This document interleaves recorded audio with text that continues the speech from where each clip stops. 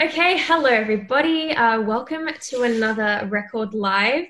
We are so sorry we had some technical difficulties. Unfortunately, we just really had some issues with the internet. So we're uploading this a little bit later. We're recording the conversation. So unfortunately, that means that your comments and things, we can't interact with them live. But if you're watching this in the future and you would like to make a comment or have a question for either Darren or Terry or anyone here, do let us know and we'll try and get back to them in the next few hours or couple of days or so.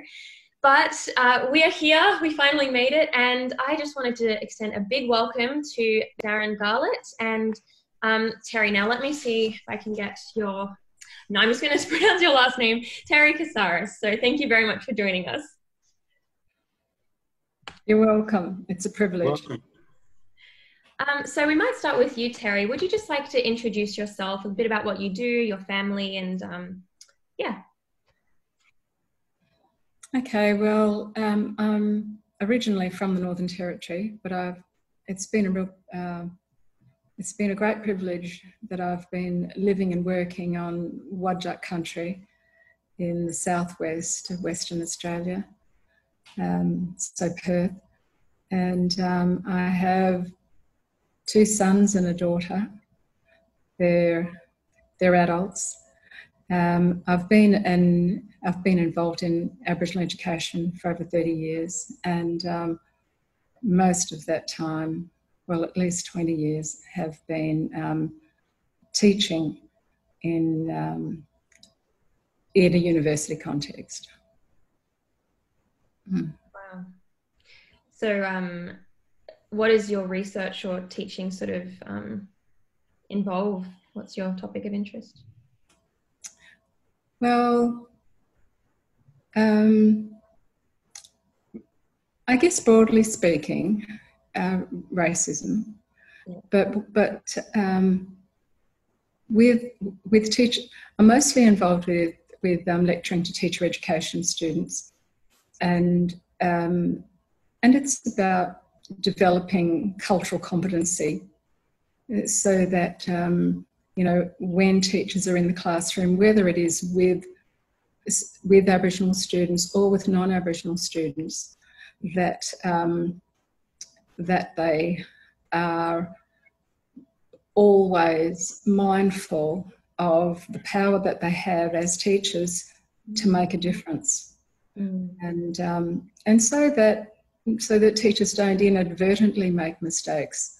Nobody decides that they want to say, well, very few anyway, that they want to, I'll just say some racist things, or it's what's invisible, it's what's hidden, it's what we don't realise, that we try to make known, so that students aren't disadvantaged educationally. It's very, very important, the work you're doing, and we look forward to learning a lot from you today, I'm sure. But before we learn more about your story, Darren, would you just like to introduce yourself and what you do? What do I do?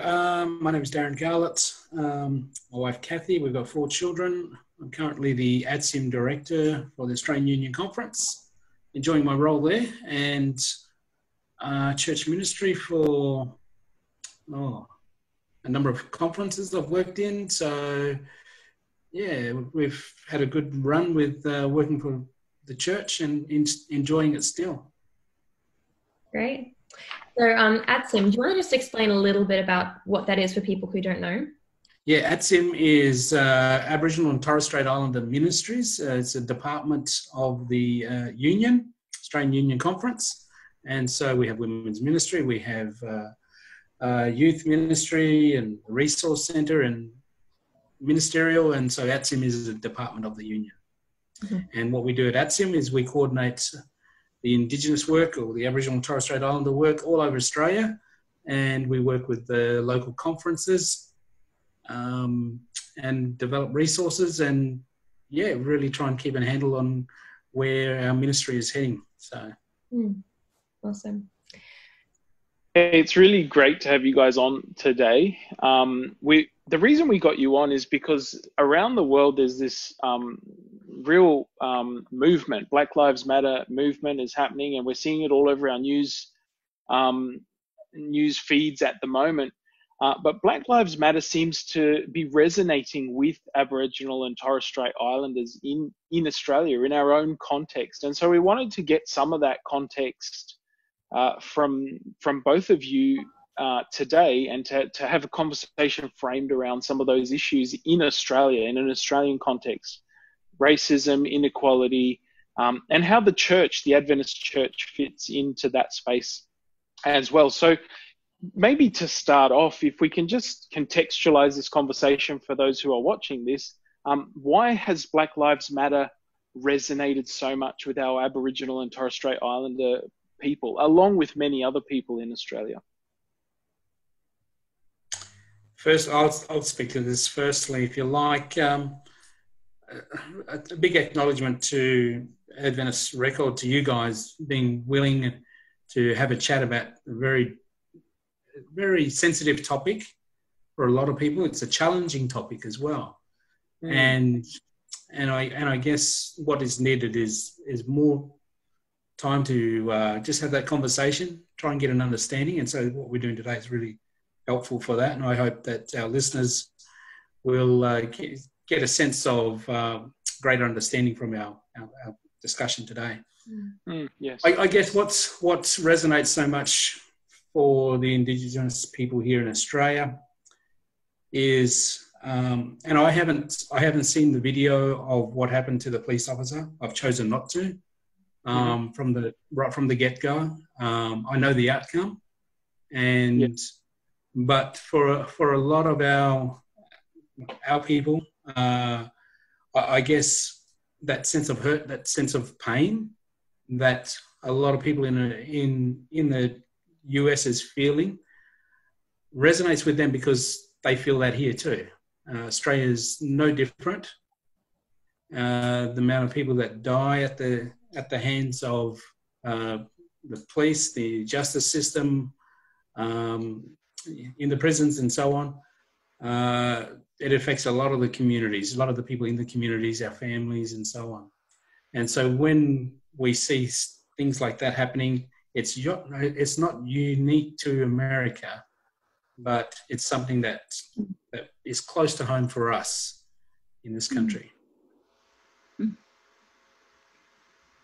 And I think it's just so important that that you support traumatized communities rather than leave them to suffer alone. International support really does make a big difference, because often governments can choose to ignore what the domestic voice is saying. But when there is international support, it really does make a difference. I can remember a colleague of mine during the Holocaust years. He said that it was Australian Aboriginal people who went to the German embassy here in Australia, and they handed a letter and said, "We protest what we want to protest what's happening to our Jewish brothers and sisters." And they said, as far as they know, that it was, we were one of those few voices that spoke up. And I think it's just incredibly important to speak up and not sit in silence when you see suffering. And like Darren, I can't bring myself to watch that video, but I the news happened to be on while I was watching last night, and I saw the funeral, and you relive what has happened, what we go through so many times before. And so showing that support for brothers and sisters, and also remembering that this is also a global phenomena. As Darren says, it's not isolated.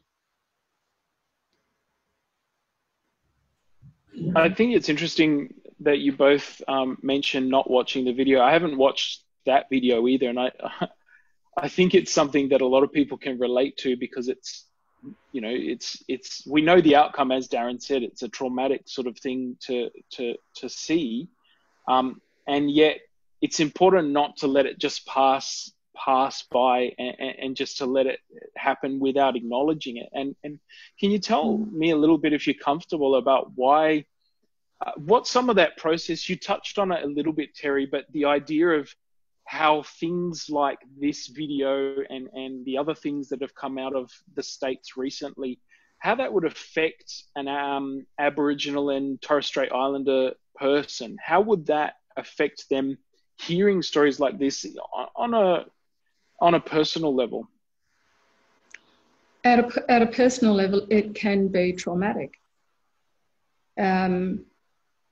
because it's all too familiar. It may not be Black Deaths in custody, but it's just endless funerals that we attend. Mm-hmm. And so, because, you know, our country has got such a history, and quite often it's hidden to so many Australians. And when you start delving into Australian history, so historians, for instance, like Henry Reynolds, who has written so many books on Australian history as it affects Aboriginal people, and he said that he was not prepared for the level of violence that he uncovered as he started to get into the archives. It was totally unprepared. Yeah. Wow. And I guess, sorry, go ahead. No. I guess studies show now we're learning more about trauma and how it gets passed on through genetics, through families. And so some of those traumas of the past haven't been sort of just forgotten and left in the past. People are carrying these things around in their bodies, in their genetic makeup, inside themselves. Oh, absolutely. And it wasn't just that first wave of colonialism either, where it was frontier mentality and where massacres were occurring. There's a map that's available on the internet now. It's a map of the massacres that have occurred around Australia, and I must admit, even I, and I'm familiar with what Henry Reynolds has written, with enough of what he has written about, and it's a bit of a worry. It really is a wake-up call when we start to see our history becoming more visible, and you know, they're in black and white in front of our faces. So yes, it's a history that is becoming more and more visible. I guess this issue, if you want to label it as such, is obviously playing out in an global context, first of all, and then also in an Australian context, but then also in a church context.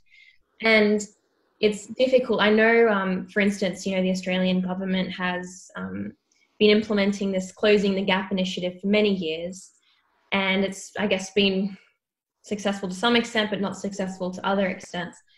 When it comes to the sort of injustice and the separation and the inequality that exists between white and Indigenous Australians, what does that actually look like? What is the desired outcome of something like this on like that broad scale? Because is it sort of, you know, being it's so difficult to even like understand this for me personally as like a white Australian, right?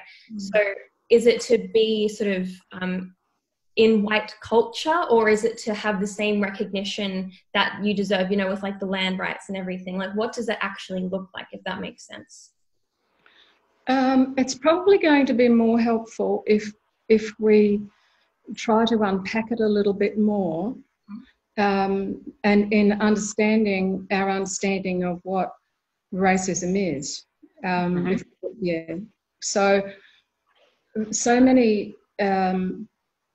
There's a general understanding that racism occurs by mean people. They are one-off events, that they're random, and it's just those few bad apples in society that make the rest of us look bad. And racism is embedded in a society. Racism is it's structural, and so often the people that can behave in ways that hurt fellow Indigenous Australians without even realising it, and that's the scary nature of it. Yes, there's unfortunately, there is more value that is placed on human beings if you've got a white skin. There's been a lot written about this, and there's a whole branch of studies. It's called whiteness studies, and it's just about an ideology of it actually comes from evolution. It comes from social Darwinism, and Aboriginal people were this missing link.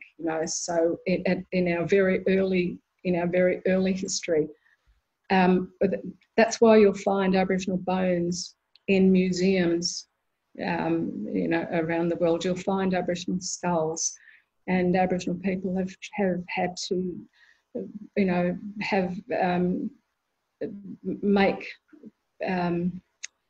tried to make those efforts to bring the human remains home, because we were the subject of scientific investigation to prove that link. So the thing is, if you can prove that people are closer to being animals than being human, then you can justify that kind of violence that did occur. And when you institute policies, which we did have, policies of segregation and separation, and when you segregate people into areas where you restrict their access to services, where you restrict their access to good quality water, even. Where we're not talking about whether there's a doctor there, but where the drinking water is at a good level. So it builds up quite. It builds a picture of kind of if racism doesn't occur. Well, I won't say racism. If discrimination doesn't occur, you're wondering, well, that's a surprise, because it's so, the default position is that Aboriginal people have, in particular, now I know that there are other groups that are also disadvantaged and discriminated against, but we suffer the worst help. Unfortunately, our incarceration rates are the highest. We're only 3%. And yet, at one point, I think Aboriginal youth were 28 times more at risk of incarceration than non-Indigenous youths, non-Indigenous youth rather. And so a pipeline is established fairly early on, where youth go from school straight into prison. I mean, there are things like police move-on laws, where Aboriginal people become criminalised. They move straight into the criminal justice system through things like, being asked to move on, and then if you don't move on, then the police can, arrest you. where people come into town. They come into town to visit family in the hospital. And when I say town, come in from remote areas. And before they know it, they've been in court. And then you've got situations where with the non-payment of fines, people are in the criminal justice system. And so, you know, we're talking about something here that is extremely wide-reaching and complex and entrenched. I think it's horrific, just to pick up on something you said, Terry, that your expectation of discrimination is the norm. That it's not sort of a surprise to experience that. That's horrific to me, to just think about that as a person who probably doesn't get much discrimination in my life. Well, you know, if I give you, sorry, Darren, I'll just, you will have so many examples, but recently, because of the coronavirus, I heard of a white person in the church who was going for a walk in the street, and the police stopped him and said, "What are you doing?" "Oh, I'm just going for a nature walk." And they were cautioned, and the police said, "Well, you know that you are risking a fine. Because there's you should be trying to stay at home as much as possible, or exercising." Yes. And I thought, wow, that's happening to a white person? No way. Huh?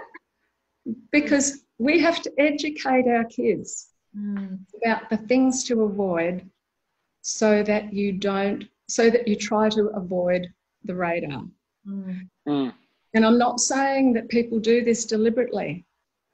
It's because there's look, I won't get into that right now. I'll you know, Darren may want to jump in and add some things here. But yeah, you've got to teach your kids how to stay safe. I think, Terry, will probably get more into that education towards the end when we're looking at kind of practical steps. You'll have a wealth of knowledge, I'm sure. But one thing you were sort of mentioning as you were talking was, I think to sum it up, you know, there's this ideology in especially Western society where there's kind of like white supremacist sort of an ideology. And then that leads to this institutionalization of this racism, I suppose. But Darren, I just want to ask you, so, you know, the church, that's an institution and there's a lot of layers and levels. How do you see racism institutionalized in the Adventist church? That's a good question. From where, I mean, I've been through all the stages of church working, you know, coming in as a brand new Adventist, being the only Adventist in my family. So getting to know Adventism was fairly, interesting from the beginning. And I guess for us, we observed a lot of things that are happening around us. There are tensions in churches where Aboriginal people were meeting in the Adventist church, in some of our local churches. There are places where we've got Aboriginal people who would not go to church, to an Adventist church, because they felt that it was either racist, or there was members in there that were racist towards them or to their children. Then as a church leader, we try and work through some of those issues. Then, like I work for the union today, and do we have racism in the church today? Well, there's some of it that's still there on the grassroots level, yes. But also there's, I wouldn't call it racism as such, but there's an ignorance, there is a lack of knowledge, there's a lack of understanding about Indigenous issues. And we've got people that, we all work for the church, my colleagues and stuff, but we specialise in our areas, and what we think should be common knowledge to others may not be, and so there's a little bit of unknown there, uncertainty. So when you don't know what to do or what to say, so you don't do anything, and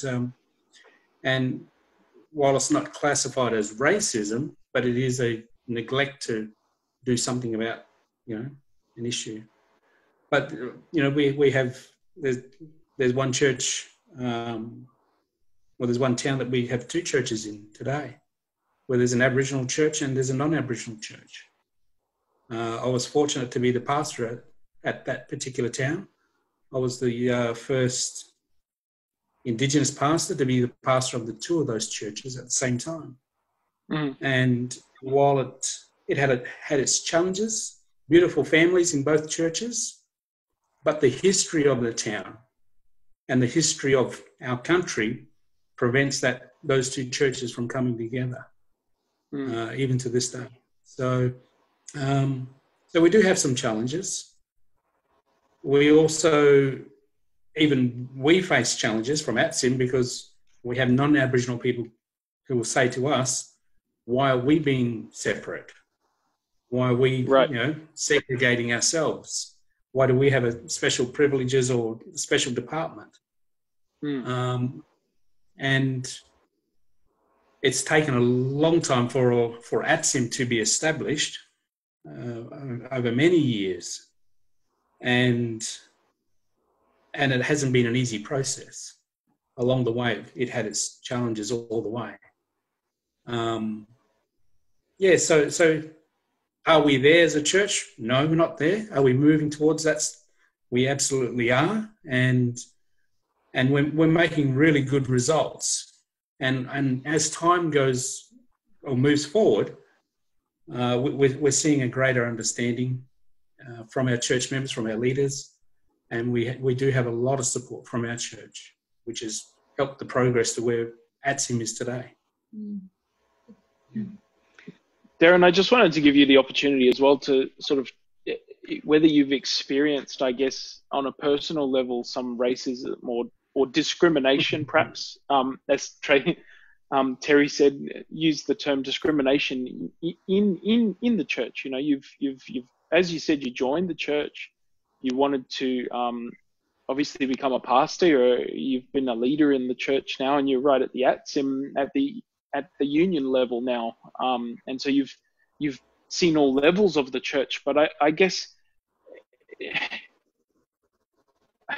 rather than necessarily specific examples, you can give some words. But I guess how you felt as an Aboriginal man at times when you've come against some of this opposition or some of these difficult situations, and how your faith has fared in those circumstances. Because I'd imagine you'd question, coming against some of these challenges, you'd even question your, I guess, commitment to the church, or why am I doing this? Why am I in this group of people? If can you just give us, just so we can put a face onto that, if you're comfortable, into that situation? Yeah, going right back to probably my first encounter with racism was probably when I was 11 years of age in primary school. Started at a new primary school, and I turned up there, and recess and lunchtime constantly for the first 3 weeks at least, where we were dealing with racism in the playground. So, boom, nigger, all those words. And it wasn't just the Aboriginal kids in the school. We had the Italian kids, and, they were being called names as well. So the local cricket nets was the place to go to sort of sort all that out during lunch and recess. And but you become attuned then to what racism is. And so from that point on, you're walking through society, and the radar, is going. And some might say, well, you're oversensitive. Well, you know what it is. And so you pick it up very easily, what racism is. And it's not that you're looking out for it, but you know it when you see it. And from that point on, just going through through life in general, and then working for the church, you get to see things happening that you question it, you struggle with it. My challenge that I have is, do I stand up for it? I'm not a person that stands to take on things that I don't need to take on. And I always say to myself, well, if I wanted to stand up and fight for things, I would have become a politician or do something, or an activist or something like that. Choose my battles. And so I constantly remind myself, this is God's work. It always has been God's work. And any of the challenges that we come across in the church, I always see it as, this is God's work that he needs to work through, because I'm his people, they are his people, and somehow he's got to work with both of us for the good and to achieve his directive. So, so I constantly remind myself of that. But are there times where you would just want to throw your hands up and walk away? Absolutely. I think, any minister would say that, because there's so many different challenges that come your way. And especially when when you're dealing with stuff with the community, that there's racial tensions in the community outside of the church, that becomes a difficult area to navigate and to work through whilst you're trying to lead a church, a mainstream church, through the process of understanding as well. So it takes a lot of patience and courage there. It has its moments. And Terry, as a church member, I guess someone has an association with the church, how do you navigate with your faith and some of the discrimination or the racism that you encounter in your day-to-day life? As Darren says, we've made progress. I mean, I think we've got a way to go. Yes. Well, I don't think that. I know that we have a way to go. However, I can remember an incident I think this is in the 80s. I won't say where, but I'm in Sabbath school with my mother and my kids. And someone makes as part of the Sabbath school discussion, someone makes the comment, now I can really understand the love of Jesus, because if Jesus can love Aboriginal people, then that's love. And my mother and I were both shocked. We were stunned. We didn't know what to say. I couldn't believe it. It just so happened that on that particular day there was the director of the conference visiting, and so I thought that I would go and have a yarn with him afterwards. And so I went, shared with this, because I was really upset. Yeah. And unfortunately, the salt was rubbed into the wounds, because the response was, we all have our crosses to bear. And so from that point, church became an unsafe place. It wasn't the only comment. Having lunches, having basket lunches, and you didn't want to go near that word, the Aboriginal conversation, because everybody had their opinion about Aboriginal people, even when they were trying to be helpful. Right? And so I would always sit at the back of the church. I would go late. I would sit at the back of the church, and I would try and leave early. I would just try to get a message and then get out of there as quickly as I could. And it remained like that for a while.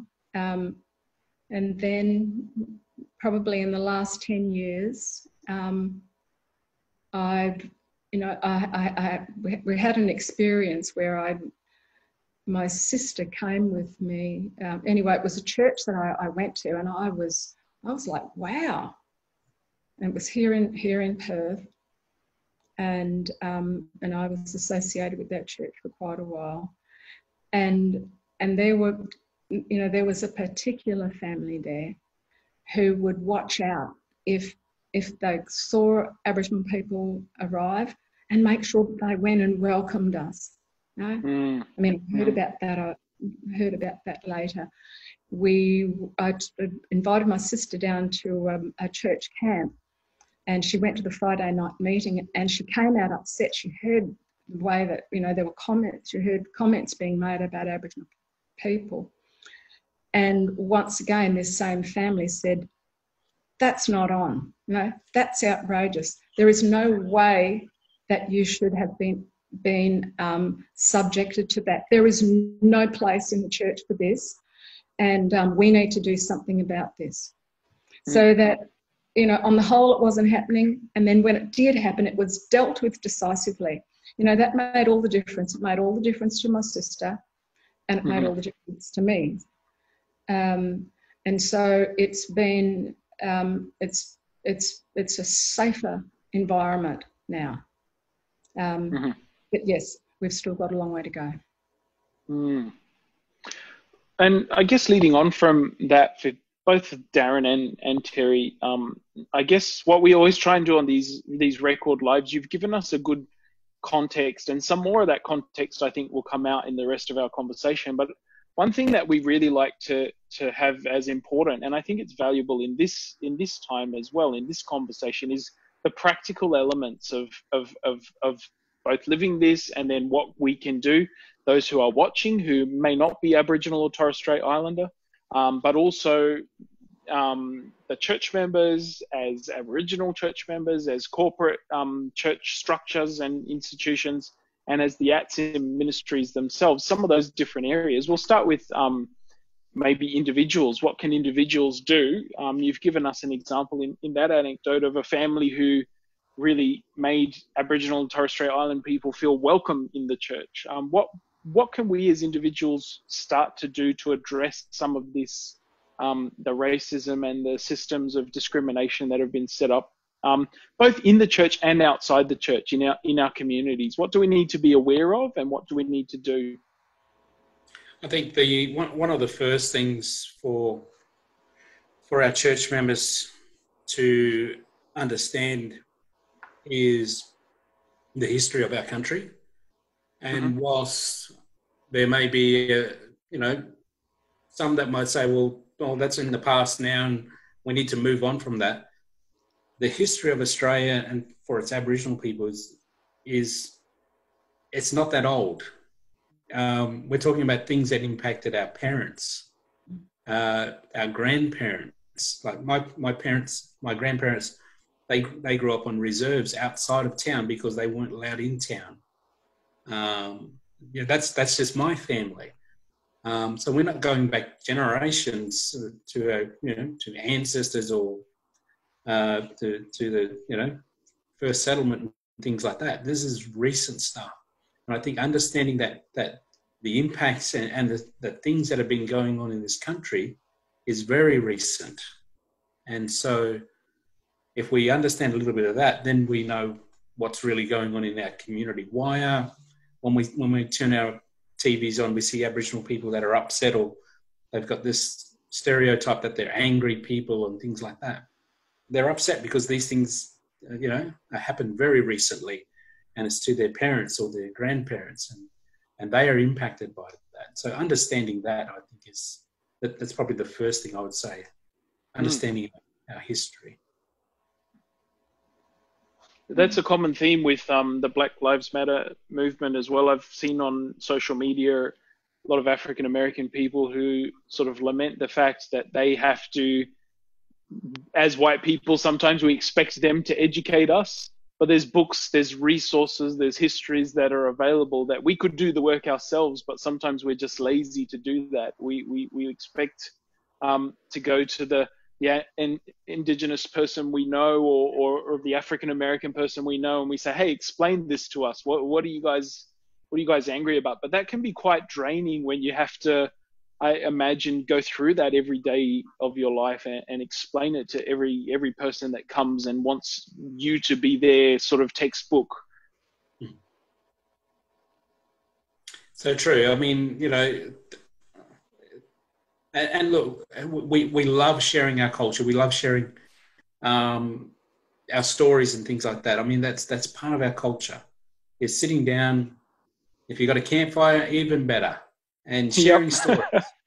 And you know, so we enjoy doing that.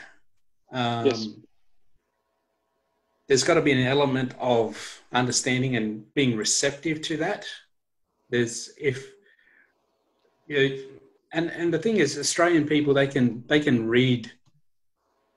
You know, Aboriginal people, they'll read people, and what I mean by that is, sitting face to face talking, they will pick up on the body language of that person more than anything else.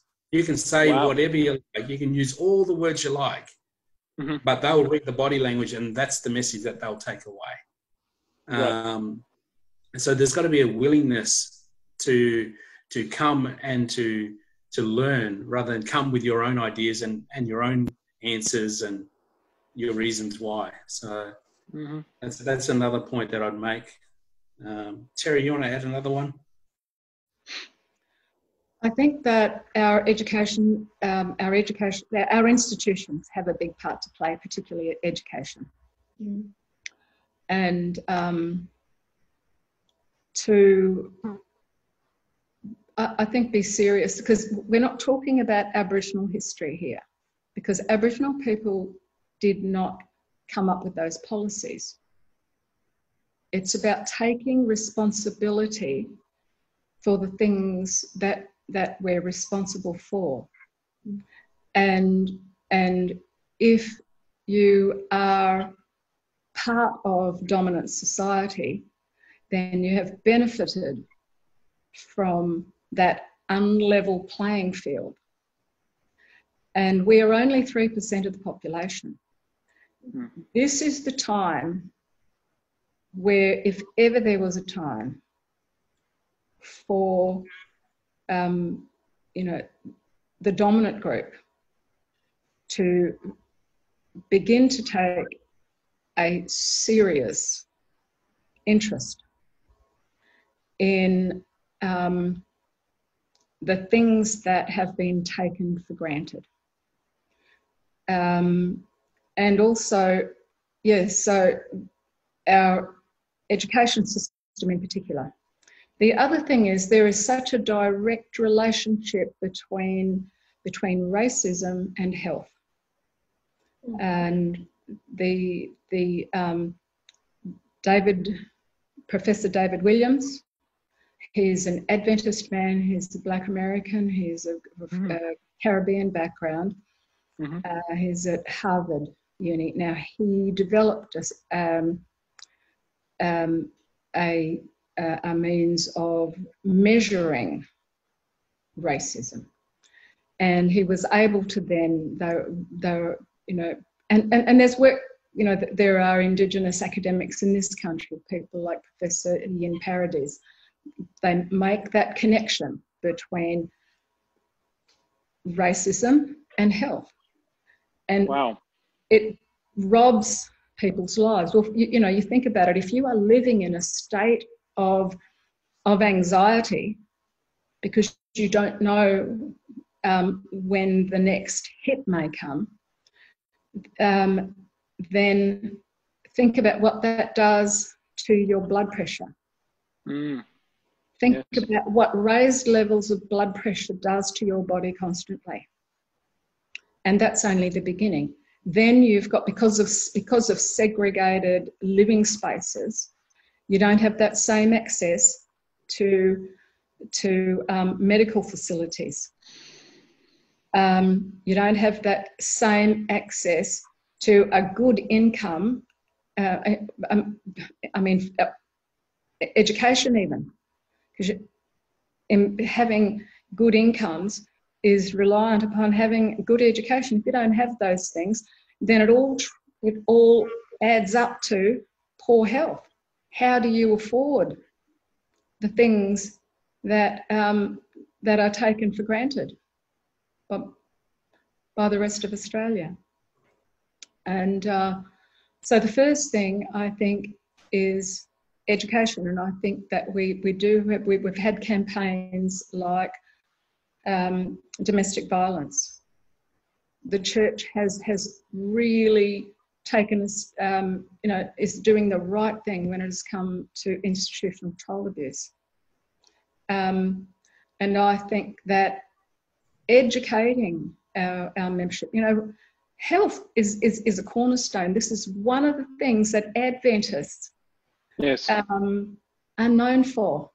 Mm. If you leave racism, if you leave out how do we discriminate inadvertently, if you leave that out of the health equation, then people continue to suffer. Mm-hmm. We haven't even started to mention yet the stolen generations. We've had over 70 years, almost 100 years in this country of generation after generation of children being removed from their families. You think about the intergenerational trauma, and also one of the links that we will put up there is a 2016 presentation by David Williams. It's an excellent presentation. It's only about, he was talking at a conference, and it's a conference for purpose-built communities. Mm-hmm. Because you've got to have a holistic approach to addressing this problem, where we treat each other differentially based upon our looks and the colour of our skin. And I just have to slip this in. I don't want people to get the idea either that fair-skinned Aboriginal people are any better off. They're not, because fair-skinned Aboriginal people are part of families that have dark-skinned Aboriginal people, and the fair-skinned Aboriginal people have suffered exactly the same kind of history and abuse and discrimination. And then on top of it, what they get is, oh, but you don't look Aboriginal. Right? Oh, right. It's, where your identity is in question. But anyway, I don't want to get off the track of this presentation. In this presentation, David Williams puts up some stats, and he compares, mind you, the study was done in 2004. It was done some time ago, I think by people, I think it was Bramley et al. But in his 2016 presentation, he compares the mortality rates of Indigenous people in well-off countries like the US, Australia, New Zealand, Canada. Mm-hmm. And in Canada, New Zealand, and the US, there was a 7-year age gap, a 7-year mortality gap, mm-hmm. where Aboriginal people died 7 years earlier. For Aboriginal people at that time, it was 21 years earlier. Wow. For Australia. So the Australian stats were off the 3 times worse. 3 times worse, not double, 3 times worse. I think now we're down to twice as worse. I think and this is why people want to know, what is this closing the gap all about? This is why. Mm-hmm. I think we're down to, it's about around 8 years. We live about 8 years less. And I think in the other countries they've got it down to about 4. And so it really is an extremely serious problem. I have heard. Sorry. Oh no, I just wanted to bring it back to, so education, and also in terms of health, there are things that we can do. Yeah. Absolutely. I have heard in the past actually that Australian Aboriginal and Torres Strait Islanders are the worst treated based on sort of socioeconomic status and also the history of everything that's happened compared to all the other Indigenous nations around the world. Is that correct, or is that just something I've heard? Look, I think that I think our policies have been particularly harsh, and it's been a very heavy-handed approach. And because we haven't had a treaty, there's been no treaty, and I believe every other country has. So that has meant that we've been able to be treated as if we have no rights. Yeah. In fact, when I was born, I was part of the Flora and Fauna Act. I was not counted as a citizen of this country. I had no citizenship rights. And so, yes, the issue of the treaty, you've got to have things in your political system that do provide for the rights of your citizenry. And I think it's important for church people to understand that, rather than thinking that we are, constantly looking for charity. There are very good reasons why Aboriginal people are in the situation that we are in. And look, I think at an individual level, there are things that people can do, like even getting involved in mission work here in Australia, rather than only mission work it's only real mission work if you go overseas. Now, I absolutely support overseas mission work. No question about that. And incredibly important and vital. But not being afraid to put your hand up. The other thing is supporting with tithes and offerings. With like, for instance, I think of Mamarafa College, who exists on the institution exists on a shoestring budget. The people that work there, they do the job of 3 people, each person doing the job of 3 people. The AUC and ADRA support to the best of their abilities, and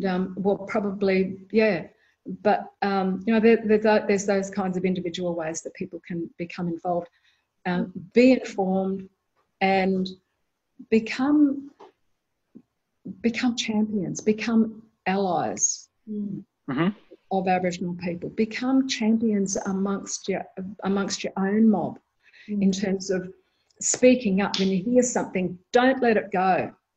Stand up and say, I can't agree with you, or question, why did you say that? Don't just allow the status quo to remain. Challenge comments.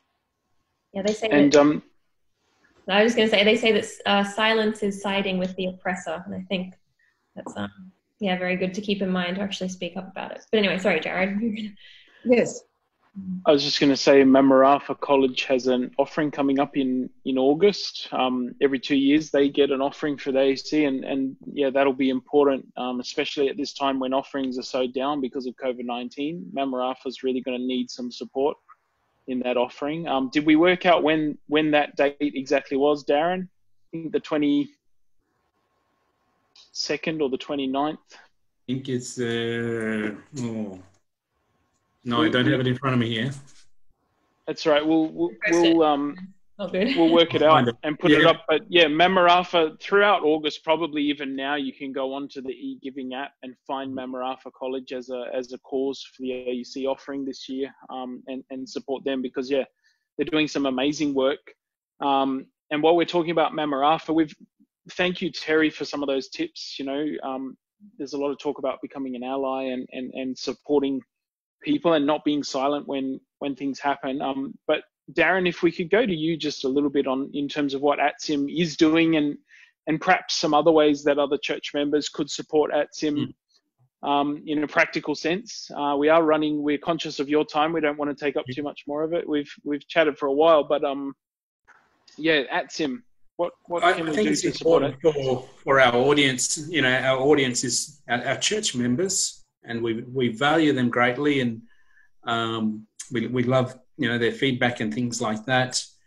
I think it's really important for our church to know that the Aboriginal and Torres Strait Islander Ministries Department of the Seventh-day Adventist Church is probably the leading Indigenous church ministry group in Australia.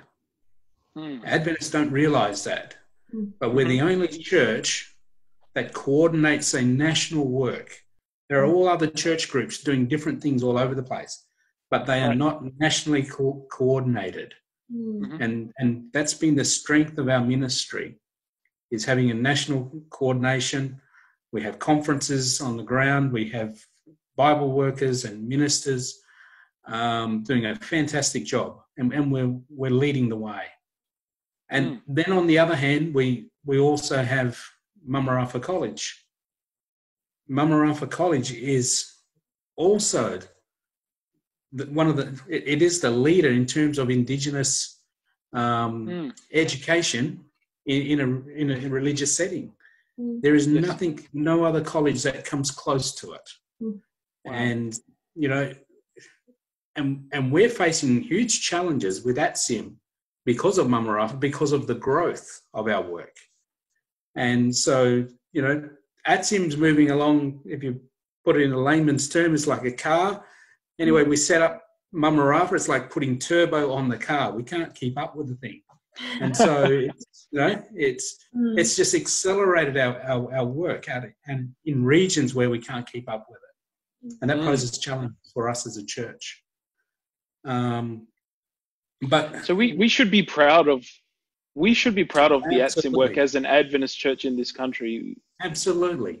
We have really got an Aboriginal and Torres Strait Islander work that we ought to be proud of. It is something that we can go out into our communities and tell other people that we are leading the way when it comes to ministering to our Aboriginal and Torres Strait Islander people.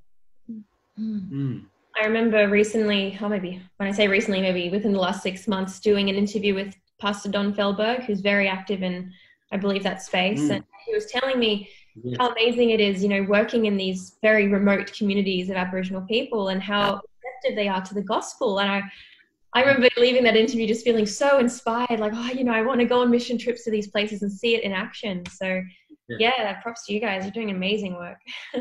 And that's happening all over the place. Like even just early this year, March this year, just towards the end of March, was my second visit to a community. It's the second time I've been there, but I'm the only Adventist who'd been to that community. And I was able to run programs there. So that's a community that we have not entered into. And yet we've got communities like that saying, can you come and visit us? Can you come and run meetings in our community? We've got those requests coming to us from different places. We don't hear of that happening in a lot of other churches too much. But with the Adventist message, they want to hear our message.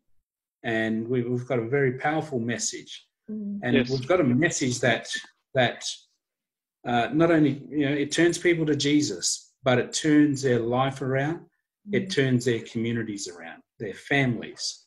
And that's what's so special about it. We notice that with the students that are coming in to Mumarafa to study, they come in as individuals, they go home, they minister to their families, and they minister to their communities. Their communities become better places. And so everybody, is affected by it. Just before we finish, guys, if we could ask, I guess, the spiritual question, the important question that comes back to our faith as individuals. Why, as Christians, do we need to do something about racism? Why is this so against what it means to be a Christian, to sit by and either do nothing or to be part of the systems that are, enforcing and pushing out discrimination. What are we called to do as Christians? If you guys could just leave us with that thought in that space. Why is it so important that we join these conversations, that we advocate for people in closing the gap, in lifting up brothers and sisters who perhaps aren't as privileged as we are? Why is it that this is an imperative for us as Christians rather than something we can just ignore and focus on preaching the gospel, and ignore some of these issues? I think, firstly, we have a history. Churches in Australia have a history of working with Aboriginal people, Torres Strait Islander people, not only working with them, with the missions, but also have become perpetrators of wrong as well. There's a history of that, and we must acknowledge that as Christians. Sure, the government had put in place policies. The police implemented those policies, but it was the church, or the churches as well, that carried out and became the places for Aboriginal and Torres Strait Islander people to be brought together. It was the churches, and so we've got a lot of work to do to fix things up, so to speak, and we have an obligation to minister Jesus to the people. They may not have got that way back then, but we have an opportunity today, and we have an obligation to set that picture straight for our Aboriginal and Torres Strait Islander people. Secondly, I'll just say, Terry, there's many instances in the Bible and examples just of Jesus alone, his own ministry. The woman at the well, beautiful story. And it's about crossing the boundaries, crossing those lines of different races, different norms and expectations. Jesus did that as an example for us. He gives us parables in the Bible that help to illustrate what we can do and what we should value as well. And then finally, I'll just finish Jesus' prayer, John 17. He prays for the unity of the believers. And the reason why he prays for the unity of the believers is so that they could be a greater witness. We will not become a greater witness if we're not unified. If we have racial tensions, if we can't get on in this world, how do we expect it to witness to and show the love of Jesus to somebody else? So very simple, but yet very powerful messages that we have in the Bible. Yeah. And I think that I think that it has the potential to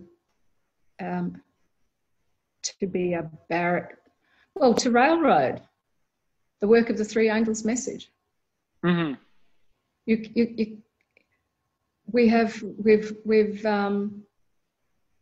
how on earth do we really represent Christ's love?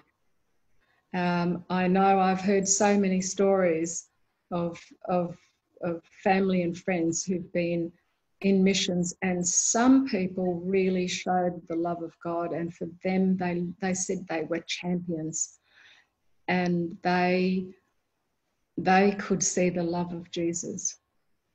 And others, it was more about teaching a different culture, the right way of, the so-called right way of doing things and the right way of being, and you're doing things the wrong way. And it did not represent Jesus. And so one is a false gospel and the other is the true gospel. Yes. And that true gospel is that while Christ has, we can proudly be whoever we want to be. Moses was reminded that he was a Hebrew. He'd been grown up as an Egyptian, but he was reminded that he was an Israelite. He was an Israelite man. Well, it wasn't. They weren't Israel then, but he was reminded who he was, and that he would set his people free. Well, God was going to use him. And so we can be proud of our cultures without trying to change or oppress one another. No, it is about coming together under that umbrella of the unity that Darren is talking about, of God is love, and being inclusive of our cultural differences. Yeah, as brothers and sisters. And you mentioned the three angels message there, Terry. I've just pulled that up here. It says that the eternal good news was to be proclaimed to the people who belong to this world, every nation, tribe, language, and people. Yes, absolutely. Yes. And yet often in the past, I think the church has been, or the Christendom has been responsible for saying you have to leave your culture at the door. You have to check your identity, your nationhood, and you forget about that, and you just become sort of a homogenous, white, Eurocentric church. And yet, I think from what we've learned today, we can see that there's beauty and there's value in being unified and being proud of our culture. Being proud of knowing who we are and our identity in Christ, but at the same time, understanding that message goes to all of our cultures and all of our tribes and our nations, and we need to be aiming for that heavenly place, that true eternal gospel that we have, that message that we have. Guys, I hope you've enjoyed joining us, Terry and Darren, today. I've been really blessed by this conversation, by the humility and the willingness to share some of your experiences that you guys have shared with us. I know it mustn't have been easy necessarily to come on and talk about some of these heavy type issues. So we just want to say from Adventist Record, and for all those who are going to view this video, this interview, thank you, very big thank you. Thank you for what you're doing in your spaces to be advocates for your people. Thank you for being willing to come and talk to us and educate us, and to help us to listen and to learn more about what you guys have experienced. It's immensely appreciated from myself, and I'm sure there's a lot of people that are going to be sitting watching this, or on the train, or however they're consuming this content. They're going to be like, this is a really valuable conversation. So thank you for joining us and for giving us your precious time. Darren, can I say one more thing? I want to acknowledge, and I'm sure Darren exactly the same, all those allies, all of those amazing non-Indigenous allies who have sacrificed so much along with us in this work, who have supported us through thick and thin. You know your names. Some have passed on. I don't want to name people, only because I don't want to leave people out. Yes. But we've had AU's people at the top, people all through who have just pulled alongside us and been there for us. And we are looking for many more. Now, I'm optimistic about this, and it's Darren, yeah. It's really, it's Terry, that's the way that we ought to work together, and is really have these conversations, talk about things. We're all in the same work. We're all doing God's ministry, and we just want to be witnesses for the kingdom of God. That's what we're aiming for. This world isn't our own. It's not the best place. I mean, as much as all the beauty that we have in Australia, and it is the best country in the world, we look forward to heaven. And Yes. you know, and that's a life for us. But in the meantime, we have a ministry to do, and it's everybody's ministry. It's a ministry that Jesus has called us to do, and you know, as long as we get alongside of each other and work towards that, have an understanding of each other. We're all different. That's great, and let's appreciate that, because that's what gives us that richness as well. Yeah. Thank you again for your willingness. Pastor Darren, if you don't mind saying a prayer for us, for the ATSIM work, for our Aboriginal and Torres Strait Islander people in this country, those who are struggling at the moment with all the things that are going on in the world, and for those who are watching this, that they get out of it what the Holy Spirit needs them to hear to make moves in their own life to address those areas where perhaps there isn't as much light as there needs to be. Would you mind, Pastor Darren? Sure. Thank you. Let's bow our heads. Father in heaven, we just thank you for the opportunity to have a conversation today. Lord, to just learn and to hear from one another. We know that through this process, in our Aboriginal context, we call this just yarning together, getting to know one another. And so, Lord, we just thank you for this opportunity.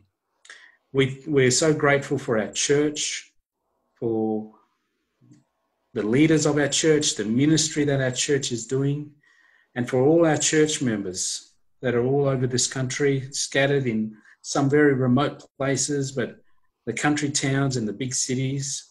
And we just thank you for each one. And we thank you for their commitment. We thank you that as a church, Lord, we're willing to learn. We're willing to work together. We're willing to understand and come together in humility to be one. And so, Lord, we just thank you for all these things. We pray a special prayer for ATSIM, for this department of our church that is leading the way in this country and ministering to Indigenous people right across the nation. We pray that you will bless the workers that are on the ground. We think of some of the remote workers that we have in parts of the Northern Territory in Western Australia and South Australia. And we ask that you'll just watch over them. We think about our guys up in the Torres Strait as well. Our pastor up there who's ministering in an area that is challenging but also very rewarding. And Lord, we've got a lot of ministry activity happening all around in our big cities. And so we give you thanks for that today. Thank you for our church leaders who support and our committees who back the work. Lord, we're just humbled and appreciative of your spirit that allows us to talk and to come to the table together like this. And so, Lord, we just pray for all of our members, our Aboriginal people that we working with, those that have been impacted by the stolen generation, by churches, by missions, and even today the politics of everything that goes on. As we navigate through that, Lord, may you bless this ministry.